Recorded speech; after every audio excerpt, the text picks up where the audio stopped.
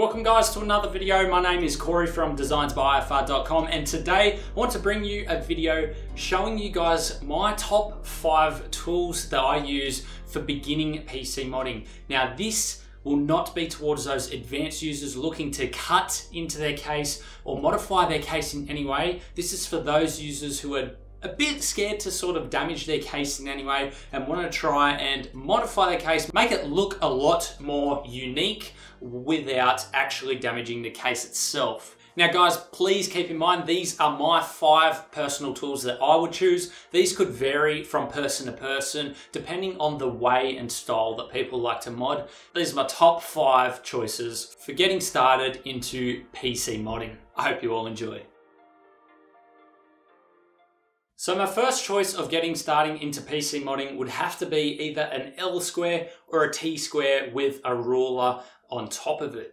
Now the reason that one of these would come in handy is you are able to create those straight lines to create cuts, or even score down the line to create different shapes and different modding techniques on pieces of acrylic, which is a really good material to start modding with, to create really cool pieces of art. Not only is it good for creating those straight square lines, you also have the ruler on there. So it serves as a double purpose. You are able to measure the lines to the correct size that you are after. You are also able to use it to measure how long or wide you need to cut certain panels in your case. Now this would work really well with acrylic, as I said, being a really cheap and inexpensive material to start PC modding with, as it doesn't require you to actually damage the case in any way, which should take a lot of that stress out of your mind if you are worried about damaging your case. Tool number 2 would have to be tape, in particular some painter's tape and some double-sided tape.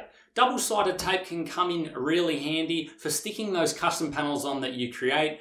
Therefore, you don't have to damage the case, and that is one big thing that I want to make a point of in this video, as people just beginning PC modding are very nervous when it comes to cutting and everything like that. So giving them this option to use is definitely a plus. It's easy to install, easy to remove. You're not going to be making any changes to the case at all. Painter's tape is great for setting out guidelines. It's also good for laying down if you want to create different cuts, and also if you want to score. I always recommend having some painter's tape down if you want to create different patterns when you are painting different shapes or making guidelines, because if you do end up slipping, the tape adds a bit of protection, so you're not actually going to scratch that acrylic when you are working. Painter's tape is also good for holding things in place when you don't have enough hands to work with. And the good thing about painter's tape is you can buy some that doesn't actually adhere a lot, so it doesn't leave any residue behind, whereas masking tape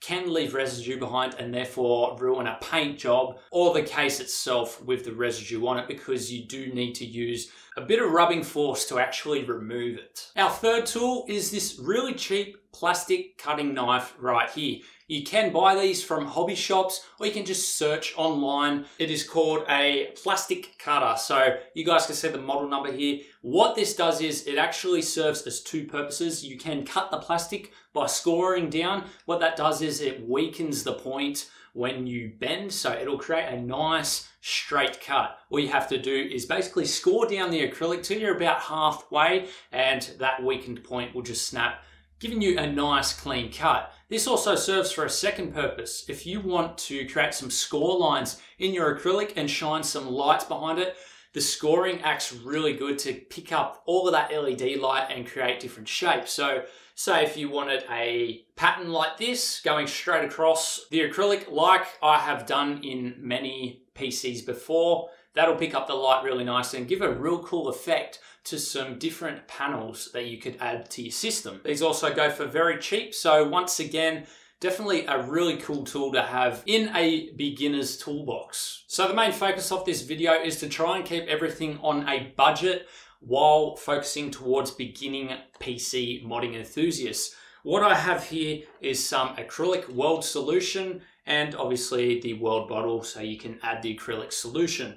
Now, acrylic, as I said, is a really base, cheap plastic that you can buy to start modding with. It is very easy to work with, and of course, you are not going to damage your case. Now, to create different shapes with that and to easily weld the acrylic together, I recommend buying some of this. You don't have to get a big tub like this one. You can get it in small bottles, but I use it a lot, so I've got a big tub here. Now, this is an easy way of applying it. It comes with a small needle and you just add it to the gaps, and what this does is it actually acts like a welder does with metal. It fuses the two pieces of acrylic together. So I definitely recommend getting some of this for starting off with, and you can create some really cool shapes without actually damaging your case and add that into your system to really make it stand out and make it really unique. Our final tools for our budget modding guide would have to be sandpaper, and in particular different grits, so you can work with different techniques to create a really unique design. Here I have some wet sandpaper, a really fine grit, and obviously a grit that really cleans up some surfaces. This is a rougher grit, and the reason why you need different grits is because you might have some deep scratches here and there. You need to start with the rougher grits and gradually move to the smoother grits. Now, there's also different purposes that you could use sandpaper for. Once you've done your acrylic cut using that plastic cutting blade, you can use some sandpaper to go around the edges to try and smoothen that off a bit. You could also use the sandpaper to create a frosted look on top of the acrylic. I recommend sanding in one direction and using a finer grit just to create that frosted look. What that does is when you put light behind it, it really picks it up because of all of the minor scratches on the top surface. You could also create different patterns with it by applying the tape in different sections, and the sections that are left exposed, you can lightly sand with the sandpaper to roughen them up, and then when you pull the tape off, you're going to have some frosted patterns and some just clear. So those frosted sections will light up really nice with some LEDs behind them. So there's lots of different techniques that you can do with using sandpaper. It's just whether you can imagine. And the good thing about having sandpaper as well is you can wet sand with the finer stuff if you want to remove some of your paint off of the case to apply a new coat. Now, I do recommend wet sanding your case if you want a perfect finish. You can remove those bumps that the powder coat does apply, and then you can apply a nice even coat of your own particular choice. I personally like to use a bit of Rust-Oleum, or you can go into the automotive paints if you have the gear for that. However, since we are talking about budget, I'm more focusing those guys who will be using spray cans, Rust-Oleum being a good brand that you could try to use. So guys, that wraps up my beginner's top 5 guide for PC modding. I hope you all enjoyed that video. Leave some comments down below. Is there anything else you would recommend for this list? These were just my top 5. Of course, everyone would have their own preference, but I could certainly work with those and achieve a pretty good result in a custom PC if I had those when I first began. Now, if you did like this video, or you do like videos similar to this, then consider checking out all the other videos on the channel. We have lots of custom PCs, lots of modding tutorials, lots of DIY liquid cooling tutorials, and of course reviews. And consider subscribing, guys. It really helps us out. We are almost at that 50K mark as well. Your support is much appreciated. And I will leave all the product links down in the description below if you want to support the channel. They are affiliate links, of course, to Amazon, so you are welcome to use those if you wish, or to check out the product for more description. Thanks for watching, guys, as always, and we'll see you all in the next one. Oh, and visit our Facebook page. We're almost at 20K likes.